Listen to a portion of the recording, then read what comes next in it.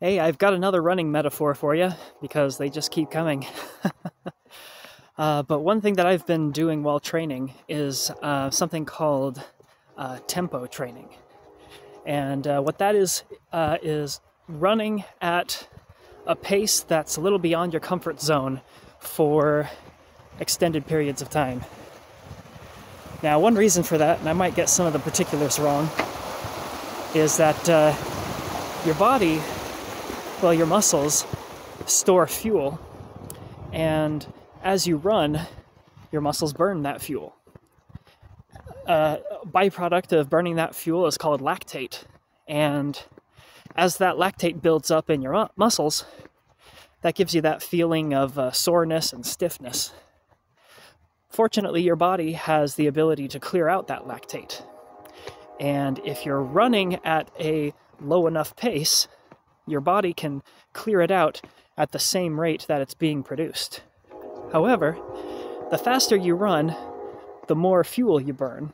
And the more fuel you burn, the faster you build up that lactate. And there comes a point where you are building it up faster than your body can clear it out. And that's called your lactate threshold. So naturally, if you're running faster than you're used to, then you're more likely to exceed that threshold, which is what can cause you to hit the wall, as some runners say.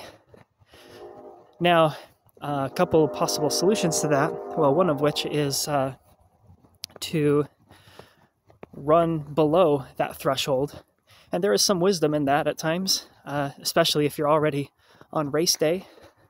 You may not want to exceed that threshold. You want to stick with what you're currently able to do.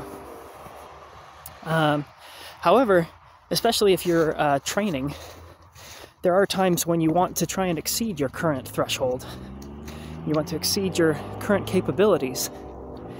And one of the primary ways to do that is to go outside your comfort zone. You run faster and longer than you're currently used to. You let yourself get beyond your lactate threshold so that your body can start practicing clearing it out more quickly. You're basically training your body how to survive in that area that's outside your comfort zone. So, in other areas of your life, if you want to exceed your current capabilities, you need to step beyond them in order to practice being outside of where you're comfortable.